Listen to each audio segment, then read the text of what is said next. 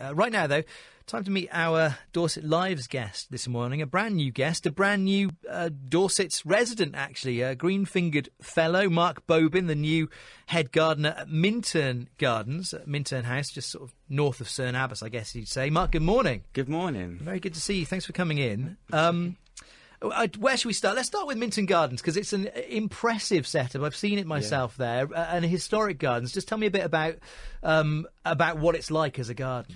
Yeah, sure. It's a Himalayan-inspired garden. So, to be honest with you, it's like being transported into the Himalayas as you walk around. The plants are all amongst you, and it's a real wild sort of woodland garden. And genuinely stuff that has been collected by explorers in the 19th century. Some of this stuff. That's right. Victorians went and collected these plants, collected the seeds, and they've been grown at Minterne and are still surviving. There was a tradition of this kind of thing happening. If you wanted to have the kind of most impressive gardens, you would go away and find the most impressive plants. Yes, that's right. There's explorers, many explorers in the 19th century, starting from the 1850s, all exploring the Himalayas, collecting these seeds, bringing them back and growing the seeds. Right. And what about you then? So the new head gardener there, you've literally been there 3 weeks. Yeah, that's right. Where have you come from? So I've come from Tooting Glen Hotel, which is in the New Forest. Yeah. So I've been there for 3 years, and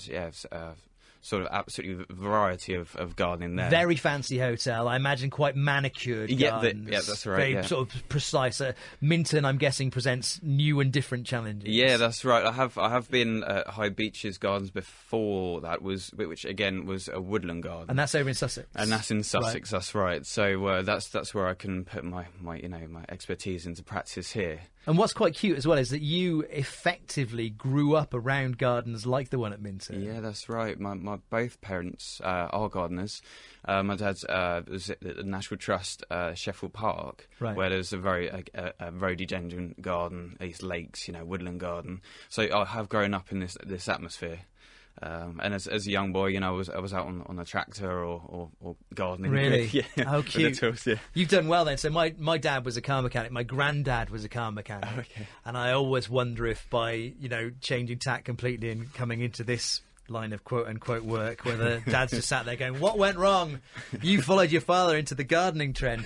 So what do you do as a new head gardener at a place like this? And as I say, Minterne is absolutely lovely. It's open to the public as of next month, and we'll come to that in a bit. Yeah.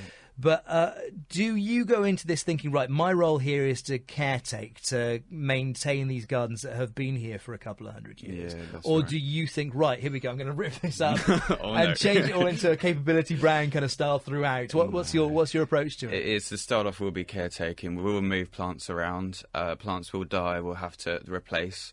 There will be pockets that will open up. New sort of additives, sort of things that we may want to put in to enhance the garden, but to keep the exact, how it wants to be, how it is at the moment. We'll keep that exactly right. And are they challenging these plants? So we're talking about things like rhododendrons here. Yeah, that's right. Rhododendrons, azaleas, magnolias, rare trees. Some are very fussy, in fact. So yeah, the whole thing in the garden, you really need to keep a windbreak. You need to keep the atmosphere right for these plants, or they just they won't like it at all. Are they doing all right in the moment? Because we've had warmth in December, we've had rain, had a couple of cold days. They presumably don't know which way's up at the moment. They don't know. There's a lot of rhodies that have come out. The earlier flowering ones have come out, when as early as possible for them. There's one Rhododendron calophytum which is out at the moment, which is absolutely stunning. It's probably at the start of where it should be coming out. It depends on the year. It really does.